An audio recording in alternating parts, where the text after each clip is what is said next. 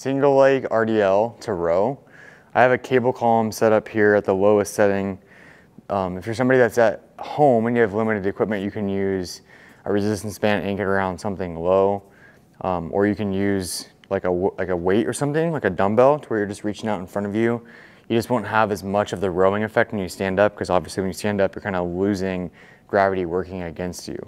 We're going to use this position to kind of train in through hip flexion and train into hip extension, with a knee bent when I'm in hip flexion to a knee extended or a knee straight when I'm in hip extension.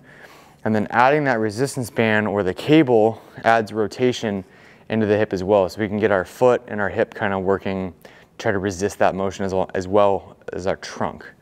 When I get set up, it doesn't really take a lot of weight, just due to the nature of the rotation you're trying to resist, and then trying to maintain your balance by being on one leg. But I want to emphasize, the higher I bring this top leg, the more I'm going to feel it in my glute, as long as my bottom leg is straight and I'm not leaning back. So I want to get nice and tall, push my foot into the ground, bring this leg up, fire my glute, hinge, bend my knee. I'm going to kick back behind me.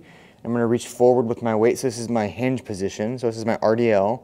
And then I'm going to come out of the RDL. I'm going to row, and I'm going to straighten this leg and drive my right leg up at the same time. Now, a lot of times people will lean back. As they lean back, they're kind of taking away the load in their glute and they're putting it into their hip flexor. We want the load to be into your glute. So stay nice and tall, come back out of it, drive back to that top position, knee up, load the glute. Be mindful that you're controlling your breathing on each rep. You're not holding your breath, you're not bearing down.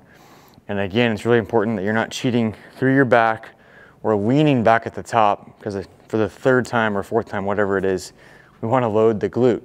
So hinge at the bottom, kind of pause, my knees bent. I'm going to drive up into extension in my glute, bottom leg straight, knee up as I row.